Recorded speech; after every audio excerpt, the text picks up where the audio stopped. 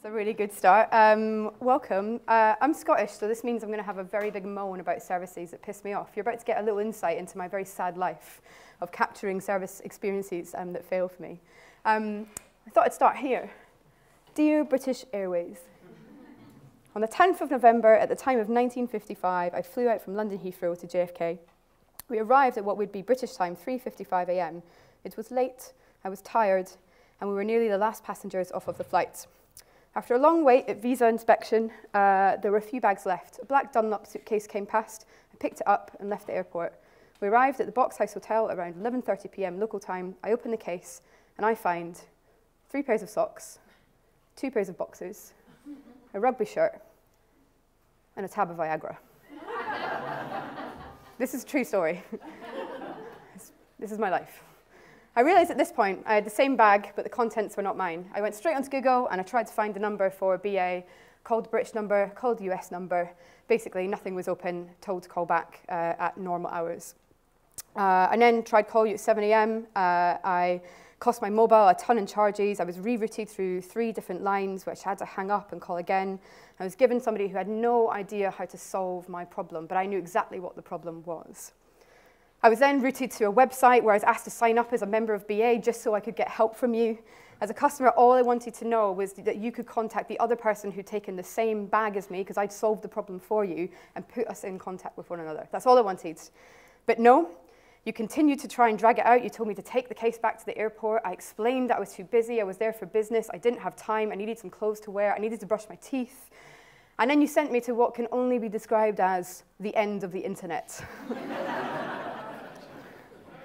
To get a quicker response, I then went onto Twitter. I spoke with lots of people, including Lola, Jason, Chris, and Daniel, and I tried to get help from you to see if we could actually get the bag swapped. You were quite responsive, but your whole total sum of responsiveness was to actually accuse me of theft, of taking somebody else's bag. So I tried calling again. I spent ages on the phone. Oh no, our sound's off. Okay. Oh. Very loud phone. Just because I was really angry. And I spent a whole 2 days calling you back and forth just to find out if I could actually get some compensation to go buy some new clothes, get some toothpaste, get some toiletries. Basically, I was trying to solve the problem for you. I was getting more and more pissed off. I spoke to the Box House Hotel reception, and they said, tell you what, pack the Viagra up, put it in a case, leave it if the concierge, and if we manage to do something with it, we'll give them the bag, but it probably won't happen. They also said that I should call the police, but this genuinely was the look of when I did call the police, of the policewoman who arrived after I had 3 Jack Daniels and Coke. Said, ma'am, this isn't really our problem, and we've got better things to deal with in Brooklyn. And Viagra in this country is probably illegal, but to that point, anyway, she was quite pissed off.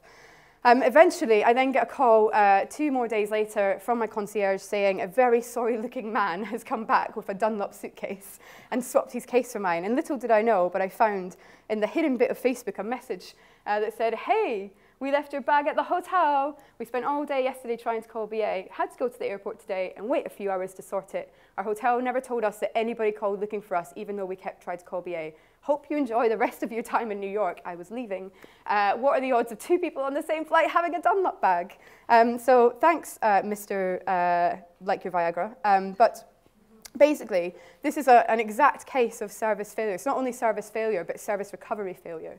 And I'm going to tell you that this is such a huge topic, so I'm only going to open up tiny little bits that I'm interested in this topic, but I hope to write more about this in the future. But we can categorize a service failure as a service performance that fails to meet a customer's expectations. And a good service is one that enables a user to complete the outcome that they set to do. What's the cost of failure? What does this look like? So in crude, very commercial terms, in the US economy, companies lose more than $62 billion annually due to poor customer service. And it's anywhere from 5 to 25 times more expensive to acquire a new customer. So by ensuring that services don't fail, or that we deal with failure at the point of failure, we can actually keep customers because it's more expensive to acquire them. But it's kind of more serious when it gets to stuff like this. You might have remembered the cervical cancer screening stuff that was in the news around women being turned away. There was some similar stuff around breast cancer screening as well. So when services fail, they can be way more critical than just the kind of crude commercial terms that I'm talking about. And we see this on a Daily Mail basis, looking at headlines like this. describing things like big IT systems being the, the worst and most expensive contracting fiascos in the history of the public sector. I think that was the Daily Mail? Yeah, probably. So failure is so entrenched in our language and mental models that we expect it at every turn. And a lot of it, where we don't take risks to try new things, is because we're trying to manage the risk of failure. One of my favorite examples of exemplifying this mental model of failure in our kind of general day-to-day lives is a project by an artist called Harriet Lowther, who was actually in the year that I graduated art school from. It was called the Big Thank You Project. And she wrote hundreds of thank you letters to companies saying, "Thank you, Blue Tack, for your service and allowing me to stick paper to the wall. Thank you, Jessups, for printing all my stuff during art school."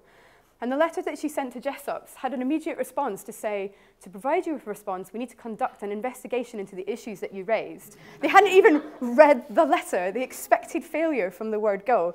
In fact, Harriet's exhibition was beautiful. It was like all these framed letters and gifts that she'd been given by different companies. But she had to write back and say, "I've experienced no problems with you. I was writing to say thank you for the excellent service which everyone does at Jessups provides. Once again, thank you." So we expect failure at every point. And Francis mentioned the project that we'd done, it's 10 years ago now, but My Police, where we opened up our online feedback tool, which the police thought was a terrible idea. We thought it was great, for the public to say what they want about the police. And it was really risky because they were scared of being seen as a failure. But actually 50% of the responses when we did an analysis on it were positive. Were actually a thank you. So we need to not be scared of failure. We need to learn how to better deal with it. So I'm only going to pick a few of my favorites, but you're going to see, again, an insight into my very strange and sad life of screenshotting things that go wrong. But why do services fail? So services fail when the brand promise and your expectations don't match the experience that you're given.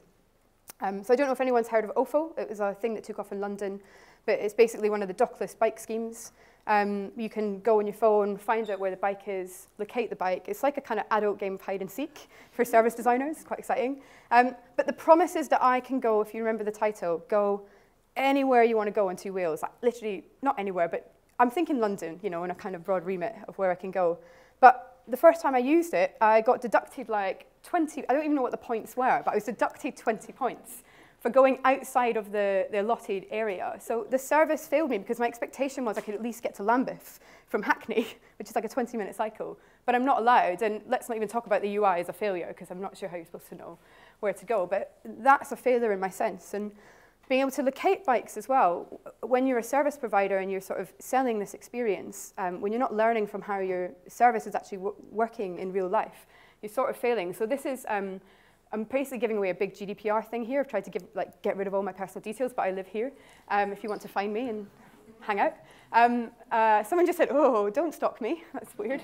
But this was me looking for an OFO bike when I had a flat tire on my normal bike 3 days consecutively. And you can see that the bike's not moved. And I was like determined to find that bike. And I was late for meetings, like spending like 40 minutes trying to find the effing bike. And then I looked across my flat and it was fucking here. And somebody kept it hidden from me. So this idea of freedom, of the brand expectation that I can use it, doesn't match up, and that's a service failure for me. So we've really got to look closely at where brands are. Very quick example as well, wanting to rent a car on the day, wheels when you want them, right? So I want them now, well, in the next hour. But signing up, the APIs and the governance behind this isn't actually able to fetch my license, so 3 weeks later I get my Zipcar card. So what we really need to think about when we're designing services is that we set really clear expectations across your service design, and that brand development shouldn't be taken in isolation to service design. And we should look at what the brand is trying to say and bring the principles of it into what we're delivering. So another reason my services fail is when there are dead ends. So like you, I want to pay my council tax, give the council and the local government some money. This was a text message I got from my local provider, and it was saying, go here online or call. And the reason I wanted to call is because it told them that I actually was due like a lot of money, and I wasn't sure about what money I should actually be paying. So I gave them a call. This works.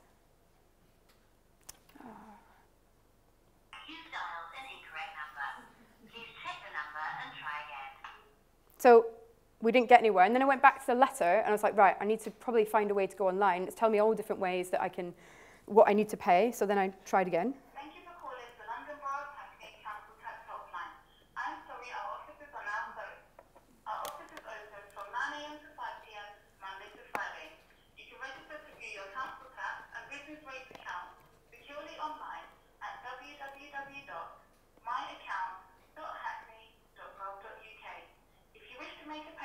I'm sure you're all feeling the pain, but then when you go online, you can't pay online. So we end up in these cyclical loops of not being able to do anything, and it's inherently frustrating for everyone. So it's a really basic principle, and I know it's really obvious to you, but it's quite fun to pull these things apart.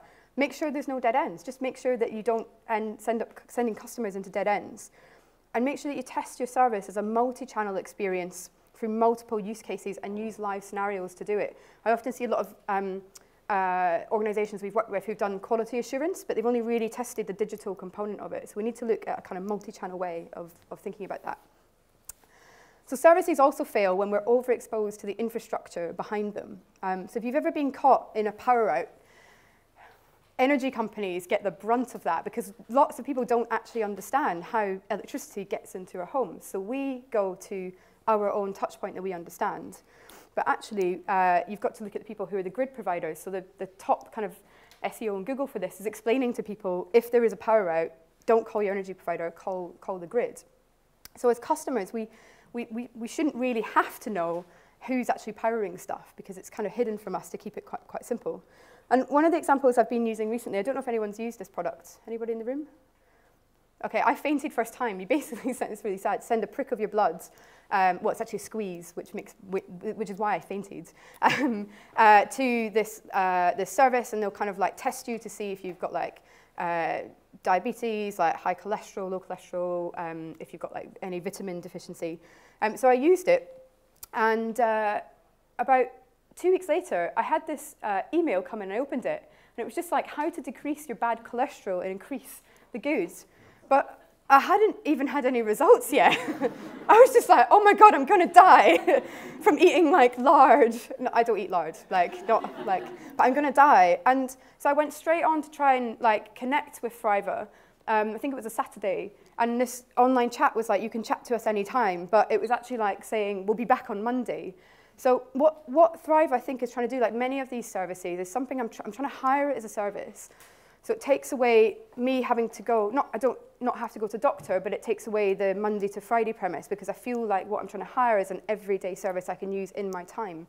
But what it's actually doing is masking the fact that it works with an infrastructure that's based on a Monday to Friday model.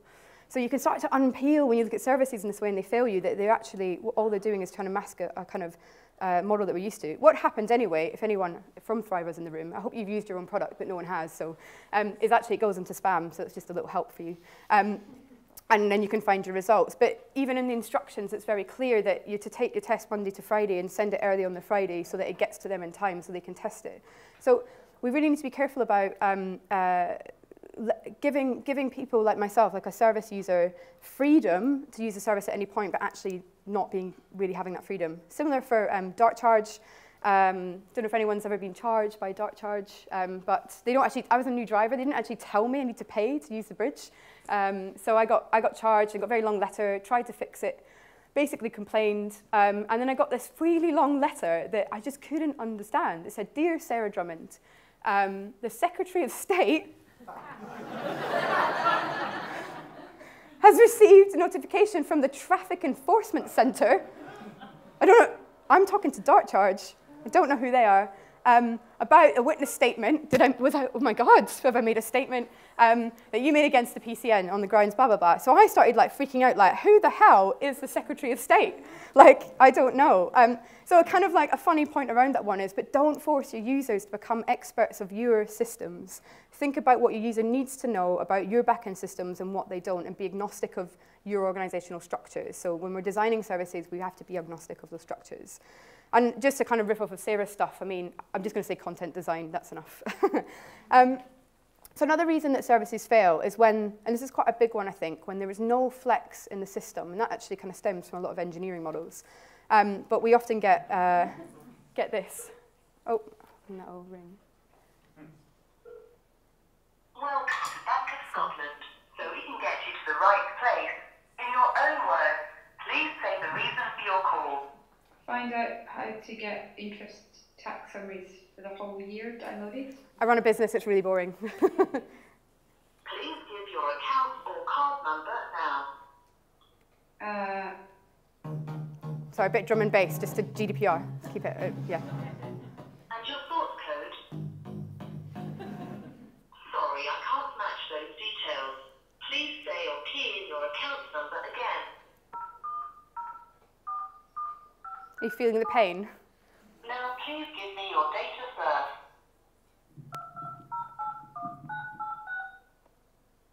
Okay, from the back of your card, please say or key in your 3-digit security code now. Don't have my card on me. Was that 5518? No. Sorry, please say or key in the 3-digit security code. I don't have my card on me. I just want to ask you a question. Sorry, I'm having difficulty. Would you like to speak to an advisor? Yes. Please hold for an advisor. Customer feedback is really important to us. I will contact you on this number to take part in a short automated survey. So it's me snorting. No. No, really not. Anyway, sorry, that's just like, that's literally I have a Dropbox full of those. I'm really sad. So there's no flex in the system there for me to get what I want. And that's a bit of a kind of trite example in terms of showing up Bank of Scotland's phone line. But actually getting a bit more serious, we need to have flex in the system in order to meet people's wants and needs. It's Snook. I'm not going to talk really about much of Snook's work today, but one of the projects we've been working on is supporting the homeless, basically the system design of homelessness in West Sussex. And we've been talking a lot to providers there about not talking about user needs and the tools of service design, because actually they don't really allow for any flexibility. They're very transactional.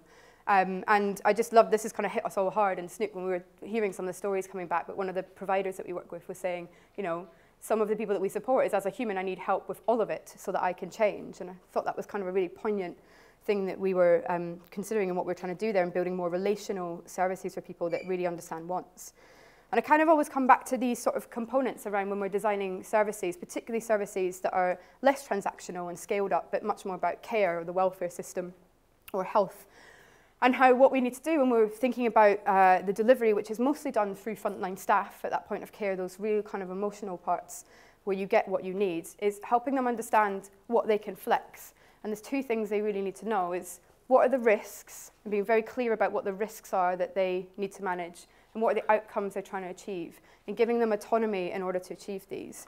And what that looks like in practice is there's a really great, if you've not heard of, it's worth going and looking up, a design called the Wigan Deal, which is part of Wigan Council, and they're doing some phenomenal work there in the way that they commission and design services.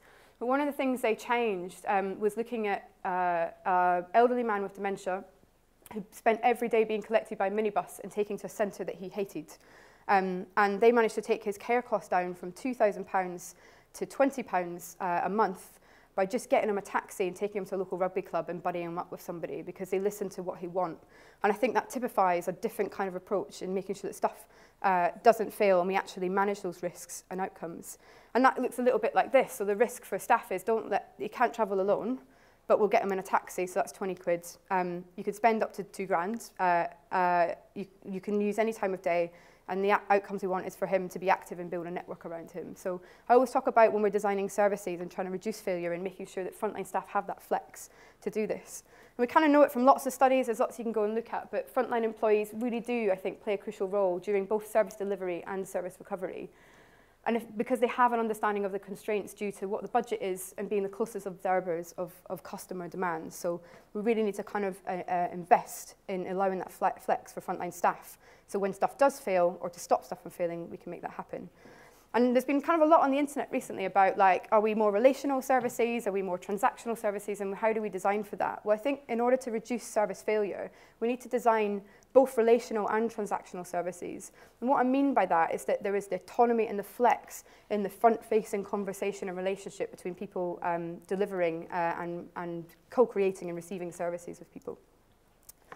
So services fail when customers can't solve their own problem. You might have been privy to one of these. You get to the train station, it's out of service. But what you do as a customer is you're able to solve the problem yourself by jumping onto another service. And we're quite robust as human beings and actually being able to redesign and figure stuff out ourselves. This is my stepdad's, I love this. I've been using this for years, buzzing. He lives at number 8 and I've been buzzing number 5 for years, like pissing him off so much. So as humans, we're really robust at solving stuff ourselves. And one of the great examples I've really enjoyed for a while, and this might not continue as service scales, but Monzo in the early days were really good at explaining problems to me. So when I double paid at Marks and Spencer's for Prosecco, very first world problem, they were able to just explain why that had happened. So I was able to go and solve the problem myself. So not blame the bank, go and follow up with Marks and Spencer's. But the most pertinent example I have of late is Uber. And this is just me being silly. But anyway, like many of us, I left my phone in an Uber cab at 2 in the morning. I'd had a little bit to drink. And I got in touch with them because I obviously couldn't use my phone. So I went home, walked 40 minutes in the rain, got home, told them that I'd lost it. And they sent me some tips saying, well, all you need to do is log into the app. I was like, well, I don't have my phone, so that doesn't work. Oh, right, go on your laptop and do it. But if, like you, most of us have got two-step authentication set up, you can't get in. So it doesn't actually work. And I got quite pissed off and trailed Uber on just saying, getting really angry. And I couldn't quite work this out, like why they couldn't get this use case right, because there must be, they know that number one thing that people lose in taxis is phones, so they should understand that failure point in that use case. And they really should, because when you start looking at their service, they've actually got their own support accounts up that are pretty much specifically there for people that are pissed off and lost stuff, that they actually send lots of bots out to help you. But because I'm a clever human being, I came up with my own plan to get my phone back. So I remembered that my partner's phone was tracking me because they were walking me home one night, so I could actually see where my phone was. So I was following it around London, moving around in this Uber. Bearing in mind, this was about 3 a.m. in the morning. I'd slightly sobered up, so I'm not proud of this behavior. But I decided to go out on my bike and chase my phone. And I don't know if this will work, but it looked a little bit like this. That's me going quite slow. Just in the same time distance, that's the taxi moving. You can see how this went. I cycled until 6:20 a.m. in the morning. It looked a bit like this, just kidding. For real, that was a bit stupid. But then I realized that when I realized I was being very silly and would never catch it, also the radius of where you can find your phone is actually quite big, so it wasn't actually going to be pinpointed. But hey, I was looking out for a big black car in London. I found that my phone was actually settled and rested in Chadwell Heath, and then it ran out of battery, so lucky we got that screenshot. We then used a vehicle checker, we found it, we went all the way out to Chadwell Heath. This is me finding the car very hungover, with not a lot of sleep, being like bad cop, and then we had to knock on doors, and I just went total bad cop mode and went straight to the door, and this door opened, and I said, "Have you got my phone?" And this guy was like, "I think you need to talk to my brother." And basically, we got my phone, yay, thanks, found it. And I solved the problem myself. But that whole time, Uber had been telling me, I've been calling and saying, we can't connect you with the driver. It's like, I need you just to connect me with the driver so I can tell him he has my phone because it's under the seat and I don't know if someone might take it. I don't trust everybody in London or in an Uber cab. So I was trying to solve the problem myself. So the thing that I always say to organizations is test common failures with users and let them solve problems and find out how they might solve their own issues as well. And also test with people who are not like you. So we often get a lot of people testing with their friends and mates in a pub. But at SNP, we're really trying hard, and I know a lot of the industry is as well, to try and make design more inclusive. So test with people who are not like you. And that's just a little shout out if you're interested in. We just launched this, which is about inclusive recruitment in design. So we're trying to build more inclusive teams that we can test with. So finally, failure is often defined in relation to expected outcomes. And this is quite a biggie, I think, to finish on, is often when we think about how successful a service is, it's actually really defined by outcomes that are set before you as a designer even get to the table. So if you look at things, again, like in the headlines about work programs failing, things like this, we get people into jobs, but we don't keep them there in jobs. So is that a success or is it a failure? It's successful statistically because we got some people into work, but was it success in the long run, and what do we deem as the proper outcomes? And we have problems with models like this, like things like payment by results, classic PBR models, which tend to cherry pick and actually focus on people who are not the most vulnerable that need support. So when we're setting outcomes, we really need to think about that. And one of the pieces of work to kind of bring that to life, did with Scottish Government was actually looking at how you get people in school to make the right decisions and what touch points are in front of them to make the right decisions to go forward in a kind of positive way. And in Scotland, we kept using this language called getting young people into positive destinations. And the first thing I did was sit at a table and say to all the policymakers, what do we mean? What do we actually mean by positive destination? Because right now, the policy, if I got a young person into a lifelong career in McDonald's, that's a positive destination, but it's a success, it's not a failure. So we really need to challenge this. And that comes back to this, sorry, I just used a pixelated Daily Mail picture because I don't care about them. That comes back to this, that we often operate around this space, but actually, we're governed by what public policy says if we're working in government services. Our services have an impact on public beliefs, whether they're objective or false. And the media and political discourse both impact on this and this. So we fail because this, and this in our service design and delivery. And we really need, as designers, to look up, down, left, and right at the contributing factors on our service, from policy to different external influencers. And it's not necessarily our job, but I think it is actually part of our job. We really need to look at that. So we're not just looking at what the service looks like, we're looking at policy. And I say start with values, debate the outcomes, and don't worry if you can't change it all. And lastly, we fail when we don't accept that failure is inevitable. There's a kind of theoretical concept called normal accidents, which is basically says, like, everything will go to shit at some point. Like, don't read the book, that's basically it. But the system is complex, it's so tightly coupled that there's always going to be catastrophic potential. And while we see people designing for service recovery, like Eurostar, when my train was delayed, they're giving out sort of quick and easy ways to exchange, pandemonium, but not actually testing their service recovery because they couldn't deal with the load, we really need to think about actually designing better for these. And a really nice example I saw was from LNER, when my train was delayed, but they kind of replaced that sadness, well, not sadness, annoyance, with free Wi-Fi. So they're sort of swooping in to sort of save the day with their service recovery. So we have to design the service recovery processes as much as we design the services, and we often never put any time or effort into that. So I'm going to stop here, but say this, that service failure really isn't the responsibility of the designer alone.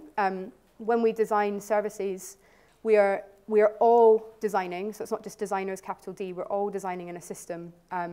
We are all responsible for it, whether you work in policy, you work in finance, you work at the front line. Every design decision that we're all making is contributing to a system that sometimes doesn't work for people. So our responsibility isn't just for designers. We need to look up, down, left, right, and work with other people. And I put this in because I knew I'd fail at my presentation. Stop here if I'm running over time, because I had some more, but I'll stop there. So hopefully you've enjoyed my rant and moan. It's made you think a bit about actually when services fail. And the last thing I really wanted to say on that is sometimes it's really hard to know what good services look like and good service design looks like. But if we start actually with what's bad, we can inverse it and understand actually where we need to go. So thanks for listening.